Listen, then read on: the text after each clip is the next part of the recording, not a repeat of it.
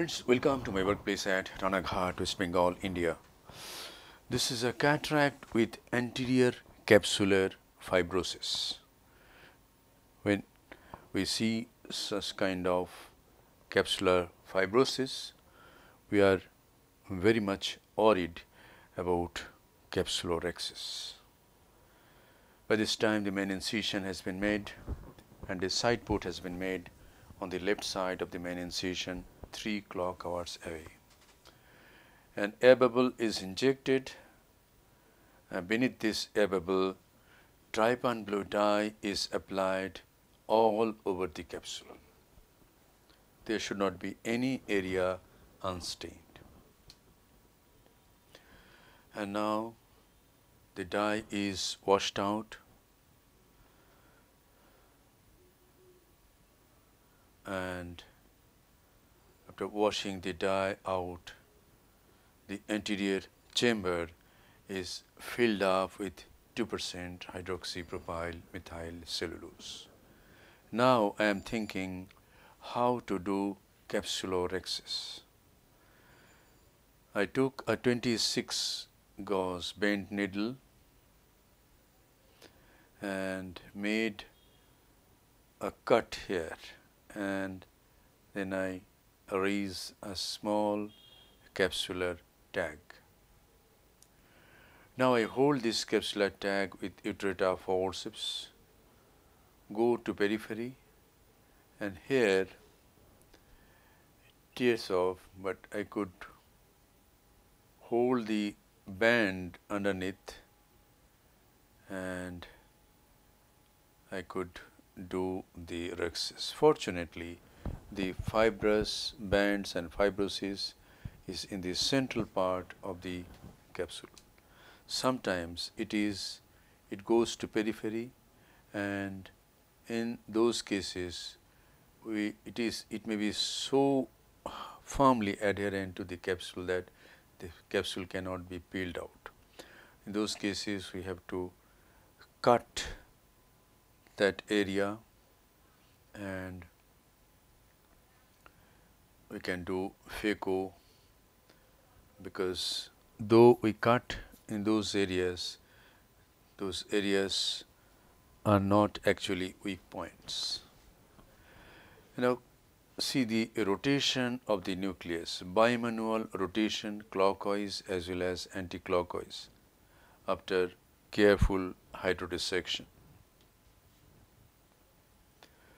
This is a totally unedited recording, real speed, and you are not missing anything. The exposed part of the phaco needle is little more than in softer cataracts. To get more ultrasonic energy, the superficial cortical lens matter is removed. Now the handpiece is turned to make the bevel towards the corneal endothelium. The nucleus is pushed little down and the tip goes into the substance of the nucleus. At this time I am in high vacuum and high flow and high energy. Ultrasonic energy is 85%, flow rate is 45, vacuum is 450 millimeter of mercury. I got a nice crack, rotated it 180 degree, come to the other side and divide the two heminuclei completely. Then one heminucleus is chopped into two large fragments. Then I come to the other heminucleus. Again the tip goes through the substance of the nucleus, stops at the junction of hard and soft part, and the chopper is used to get the crack. This chopper is known as Mohanta's chopper. It's just a modified Sinski hook. And now emulsification is started. At this time the setting is same, flow rate 45, vacuum 450 and ultrasonic energy set at 85%. Two pieces removed, that means one heminucleus has been managed, and this is one piece of the other heminucleus.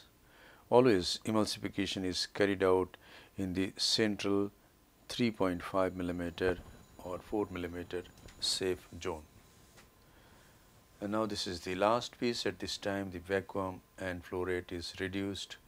Vacuum is 350, flow rate 35, and ultrasonic energy is 70%.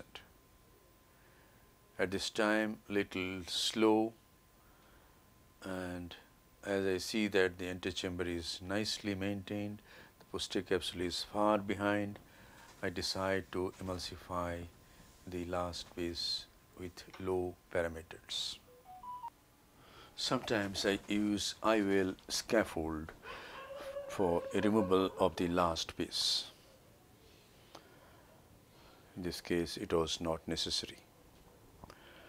Now the anterior chamber is filled up partially with SPMC so that the antechamber remains formed while I am using a 23 gauge Simcoe cannula to remove the cortex. There is only one side port, and I have to use either coaxial IA or this one, and I prefer a Simcoe. I think it's a gentle and safe instrument and it works very well in my hands. However, if it's a surgeon's choice, if you like that, if you feel that bimanual works best in your hands, go for bimanual. Coaxial works very well in your hands, go for coaxial. There is no hard and fast rule. Whatever the surgeon is comfortable with should go with that instrument. This is hydroimplantation of a single piece monofocal intraocular lens. The lens has gone into the capsular bag, and now this is a bit of moxie, and then the side port is closed by hydrating corneal stroma. The main wound has been constructed in such a way that it will not require any hydration. This is the final lavage of the anterior chamber. At this time, any visco that sticks to the corneal endothelium is removed. The antechamber is nicely formed and the case is concluded.